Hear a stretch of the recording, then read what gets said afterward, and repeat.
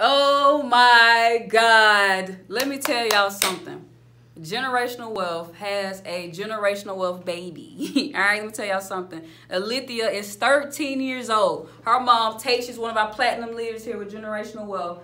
She has been learning with her mom, y'all. Okay, she's been on the training calls, been hiding, I ain't know. She know how to do trends. She know how to do all that. She know how to find charts. She know how to look at charts.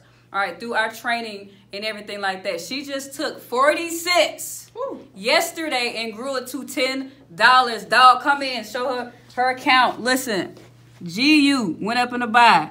10, 20, 30, 40 cents grew to $9.33. Alethea, how old are you? 13. 13 years old! What you want to tell them folks? Get this money. Get this money! So if y'all are asking me, is this hard? She's 13 years old and learned how to trade.